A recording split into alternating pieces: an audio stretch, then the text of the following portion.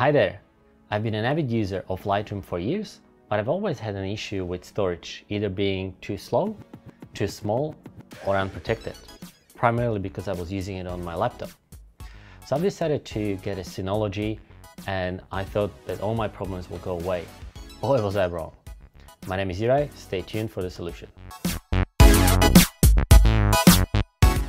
First of all, Lightroom doesn't allow you to save a library catalog file onto a file share, so you have to stick to a local storage. For a number of years I've been using CloudStation Drive, which was very helpful and functioned as a local Dropbox. So you have your local storage or local copy of your files, and then everything else gets synchronized to your Synology. This, however, brought its own sets of problems. CloudStation would occasionally lock my catalog files or my preview files or my files that I've been working on, and this would result in either slower access or slower processing, and also occasional corruption in a catalog file, so I would have to restore it. Then I upgraded my Synology to 918+, which supports SSD cache, so I purchased two 256 NVMe drives to speed up my system. When I did the testing, what surprised me the most was that iSCSI access pretty much doubled. For those uninitiated, iSCSI is a storage system that can access data on a block level using TCP/IP, or in other words, it's a USB drive on your NAS with a really long USB cable.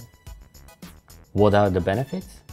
iSCSI is faster than a file share thanks to the way it accesses data, and when combined with SSD cache, it doubles the access speed, surpassing your local drive. To set up, go to Synology DSM and open iSCSI Manager. Go to the Target tab and create a new target. Give it a name and confirm. Next step will prompt you to create a LAN. Choose destination volume, amount of space, and provisioning. I would recommend thin provisioning unless you have dedicated space, then go for thick provisioning, which will block all the space during setup and speed up the access. On your PC, search for iSCSI and open iSCSI Initiator. When asked, turn the iSCSI service on so it'll start with your computer. Search for a disk station and connect to your discovered target. Best to create persistent connection so your drive gets automatically reconnected at start. The disk is now connected, but it needs to be set online, initialized and formatted.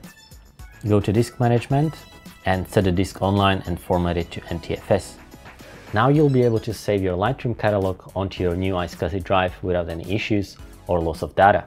Important note: don't use this on your laptop, because when you change your network and your Synology is not available, your computer will crash, resulting in a blue screen of death, and you will try to figure out what is the problem. This happened to me several times until I realized it was the iSCSI and I was on a different network. I moved all my Lightroom catalogs onto my Synology, resulting in a great experience, and I can access them from pretty much any device whilst I'm on a network. Hopefully this was helpful. Thank you for watching and see you next time.